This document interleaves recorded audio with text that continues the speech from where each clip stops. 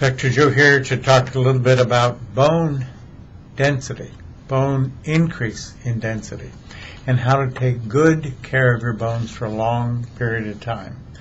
This is from the National Academy of Sciences, and it was very exciting in a lot of ways and intuitively correct from all we know.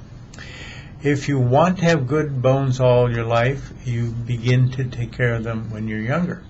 So working out, lifting weights, and things like that people often do when they're young should be continued for a long period of time. And even if you continue it through the time of when you're retired and so forth, to continue it to do that will actually grow a lot more bones.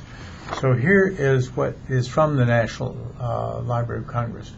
You can see, well, it's hard to see a little bit, I guess, but you can see on the right-hand side, as I see it, the bones are really thicker. And these are from a pitcher. This is a person who has been pitching, all his adult life. And that bone that I can see on the right-hand side as I look at it now is clearly different than the left.